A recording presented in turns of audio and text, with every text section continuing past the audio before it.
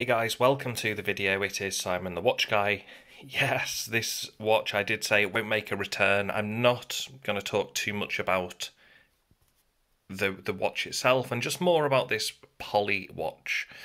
Now, this was recommended by a viewer of the channel.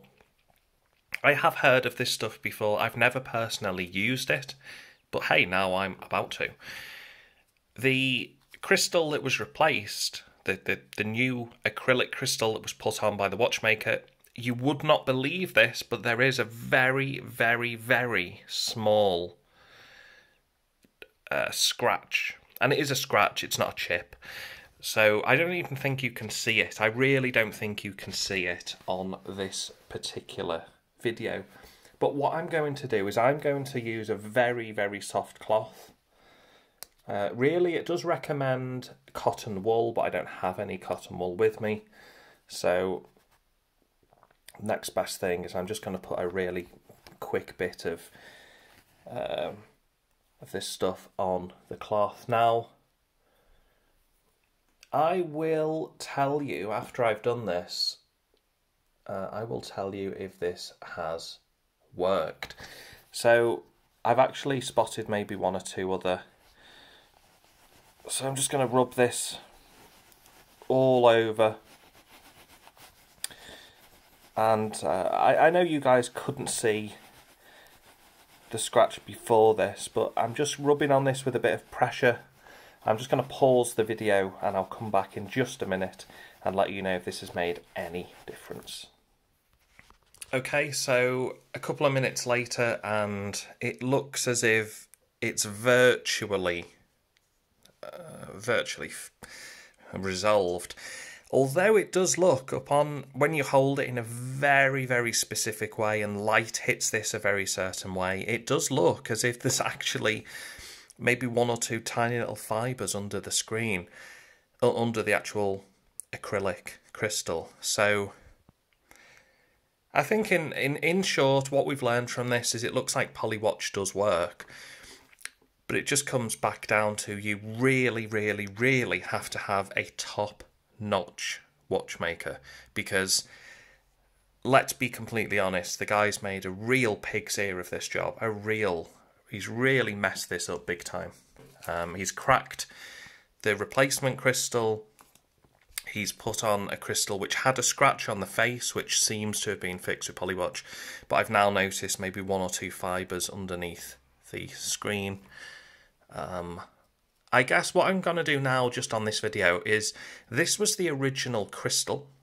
Now, I don't know if you'll be able to see, but there was just a couple of chips in the glass. I don't necessarily think you can see on this video.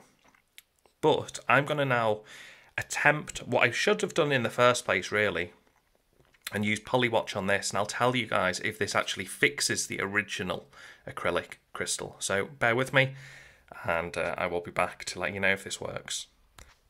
Okay, so I'm back after a good while with this one. I did apply 2 coatings, and it somewhat helped a very, very small bit. I know you can't see that, you just can't really see them on the camera, but it didn't really fix this crystal. So in that sense, I'm a bit relieved, because this Polywatch would not have fixed this issue.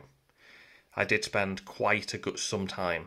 I give this 2 coatings, let it dry, come back, did it again, but no, it just, the 3 chips in this crystal, they can still be seen. So unfortunately, Polywatch did not work on this particular crystal. Polywatch has worked on this crystal. So my experience with Polywatch so far is that if you've got a really, really, really tiny scratch that's not very deep, Polywatch may fix it. But yeah, like I say, I have actually noticed some little fibres around the inside of the crystal. So I think, to be honest, I'm not the kind of guy to do this, but I'm gonna have to leave a review about this watchmaker, because, you know, this is a Junghans, and this was still a relatively somewhat expensive Junghans. if this was, you know, a Rolex, a Cartier, Omega, can you imagine? It just doesn't bear thinking about, you know. I'm really disappointed. I can't begin to tell you how upset, how angry, how disappointed I am in the watchmaker, just for sheer lack of attention, lack of care. I mean, he didn't even mention to me that crystal that I've just dropped there. He didn't mention that he'd even cracked that crystal. I just think it's awful. You know, it cost me quite a lot of money to source that crystal, really, in the scheme of things. So I do believe that the Junghans will get. It's going to be sold. The only thing I would say about Junghans, just for anybody interested in purchasing one, just do be aware. I know I said I won't do a video about Junghans. This is about Polywatch. But just do be a little bit aware that if you do buy one, they seem to have a proprietary acrylic crystal with that specific dome. So it really is just something to bear in mind. You could very easily find you're in the same situation as myself if you purchase something like this. And maybe that's a question for people on the video. Have you ever purchased a watch that does have something proprietary, that does mean that if it breaks, you're going to struggle to replace it? I'm now looking at the G-Shock, and a question I'm asking myself is, just hypothetically, if this LCD screen, this crystal, not the LCD itself, but if the actual crystal itself broken, if it was smashed somehow, I wonder how easy that would be to replace. It's got me thinking now, guys. This is a really interesting one, and I'm still waiting for this. I'm still waiting for this to be sold. This Citizen here. But this has got a sapphire, and again, it just makes you appreciate sapphire even more. Again, the tank, sapphire. Anything that isn't sapphire, it's starting to really scare me quite a lot, because the dependability, the reliability, trying to source different glasses, it really is not fun, let me tell you.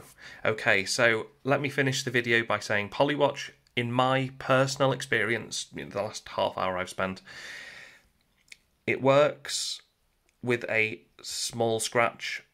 I could not get this to remove the chips in my other glass. Now, well, I say glass, acrylic crystal. It's not glass. But,